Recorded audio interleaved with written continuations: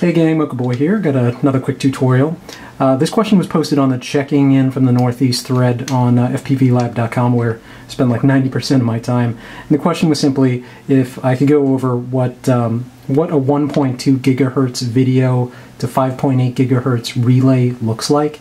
And this component over here on the right you might recognize. This is the 4-channel US version of the 1258, 1280 megahertz receiver that's sold by Ready Made RC.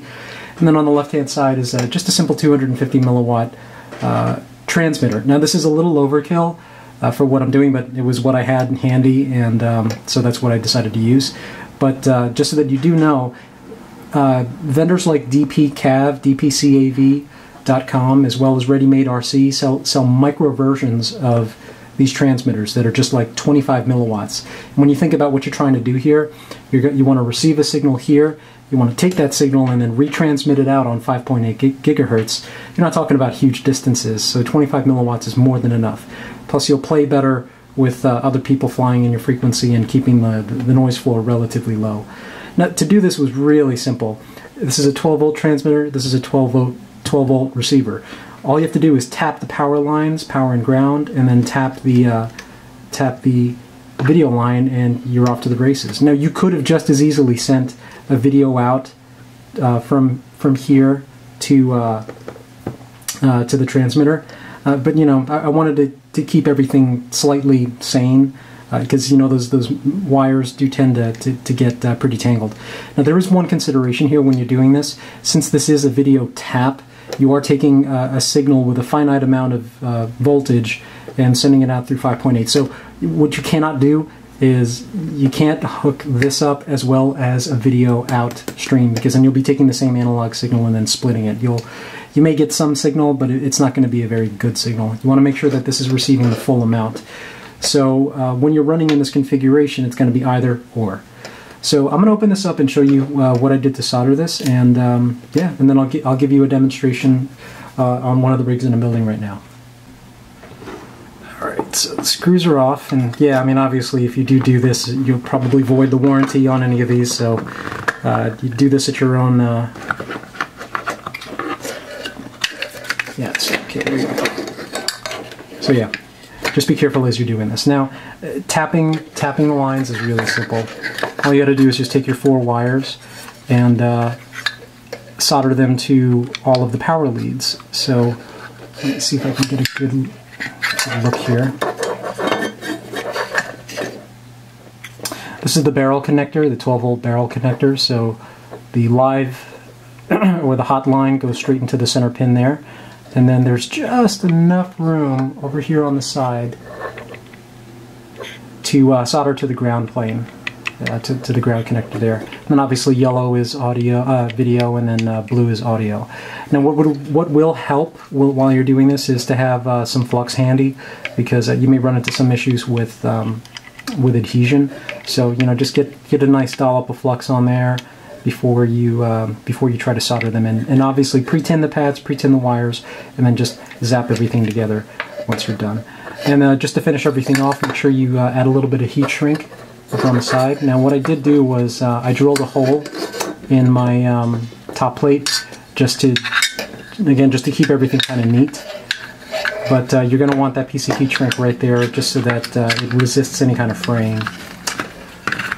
And then once you're all set and ready to go, now there is one thing you are probably going to see if you go with this configuration. You will probably see a little bit of banding from you know, from the currents that are going through, so it might help to just throw a little snap-on ferrite filter there. I'll be playing around with a couple of different things. I haven't decided what I'm going to do yet, but it doesn't make the video unusable, but you will notice that it's transmitting some of that mess. Now that may actually be because this is a Fatshark 250 milliwatt receiver. I don't see that kind of banding with the Immersion RC 5.8 gigahertz transmitters. You know, they tend to have better output filtering than what I see on here. So yeah. I'm going to hook this up to the ground station and give you guys a quick demonstration of what that relay looks like. Alright, so here we go. Let's quickly review this setup, and I apologize for the mess here. I'm in the process of rebuilding my ground station, and everything just is apart right now. So everything's being powered off of a single 3S battery, and then that goes into a power distribution plate, which sends 3 12-volt power taps out to the different components, as well as some regulated outputs to things like the DVR, then potentially even some just regular power outlets that you can plug pretty much anything into. So over on the right-hand side, we have the 1.2 gigahertz receiver.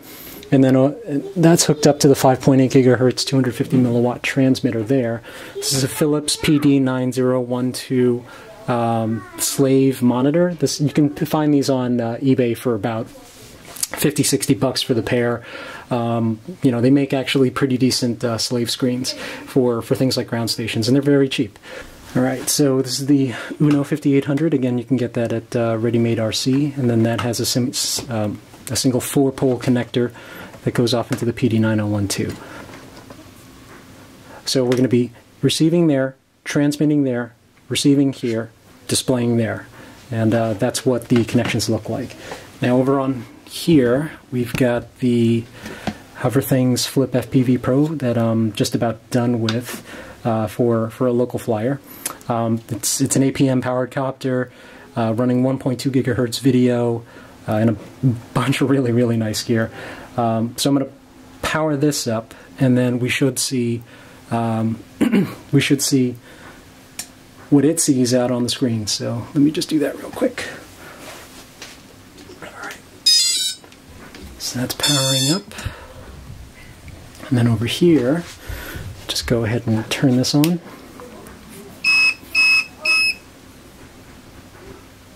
And bang, we've... Oop, hang on a second here. Turn this off.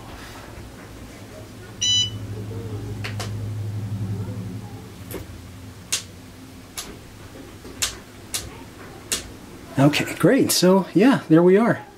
We've got the copter transmitting on 1.2 gigahertz to that 1.2 gigahertz receiver, which then is relaying the signal over to a 5.8 gigahertz transmitter, video transmitter, 250 milliwatts, and then that's being picked up by that receiver and then being displayed out on the monitor. So yeah, like I said, just keep a few things in mind. Try to see if you can source the 25 milliwatt transmitters. You really don't need to be transmitting on anything larger than that, because you're not going to be outside of 50 feet away. And there could be issues with airflow and heat dissipation, so you're going to want to make sure that it is nice and cool and it's not frying itself.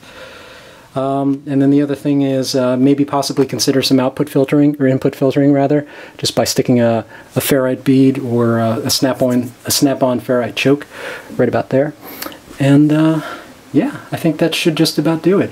Again, this is a really great setup, especially if you want to keep everything portable and you know, relay everything to something like a pair of Fatshark Attitudes. You know, this is pretty much an all-in-one, but with this and then just this suitcase, or even just this and then that setup right over there, you'll have a completely wireless solution.